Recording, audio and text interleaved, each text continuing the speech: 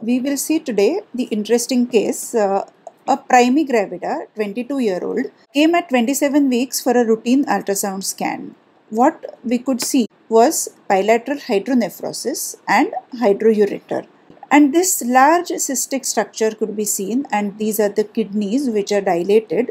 There is in fact parenchymal thinning, and the ureters also were dilated. This large cystic structure, as you can see here, there are these umbilical arteries which are seen around it, and so definitely this is a bladder.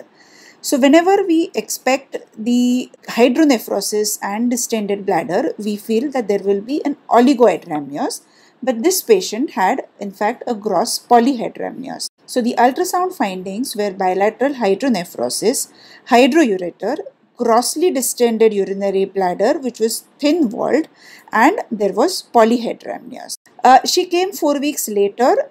In fact, this dilated structure, which is a bladder, is distended still further. In fact, it is 9 into 8 centimeters, and the hydronephrosis and hydroureter is seen in this particular picture.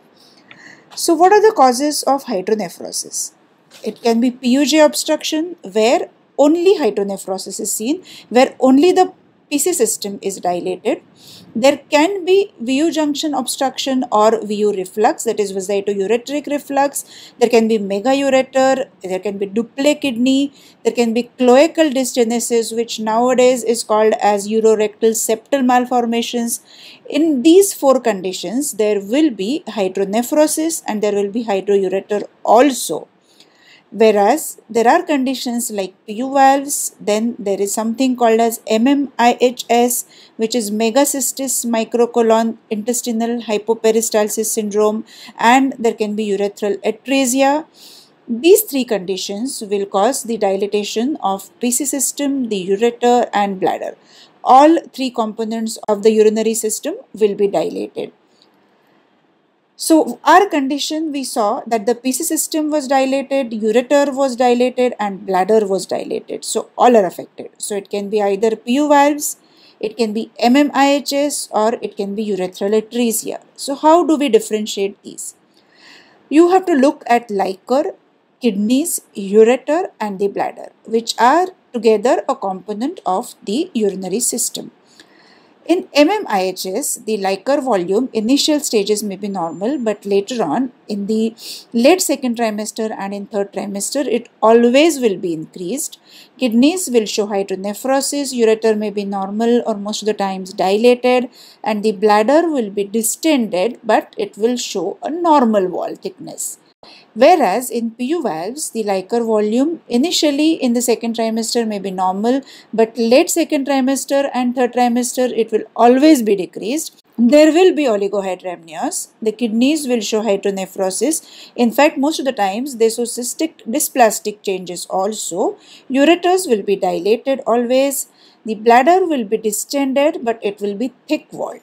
And in urethral atresia, the liquor volume in fact will be almost nil, usually absent amniotic fluid. The kidneys may be small, hyperechoic. Ureter usually is not visible and bladder is distended and in fact it is thin-walled. So our condition fits into a megacystis microcolon intestinal hypoperistalsis syndrome, most commonly seen in female fetus. In fact, whenever you see a PU valves like picture but in a female and with polyhydramnios, you should suspect MMIHS. This is a rare severe disorder. It affects the muscles of the bladder and intestine. What happens is there is impairment of the muscle contraction. It is at the ganglion level or neuronal level disease and there is no peristalsis. That's why the colon is small, the intestine show no peristalsis and the urethra also doesn't empty, bladder doesn't contract, and that's why there is functional obstruction of intestine, functional obstruction of the bladder. It is not the anatomic obstruction but a functional obstruction, and at present there is no cure. Management is usually supportive. Parental nutrition can be tried initially.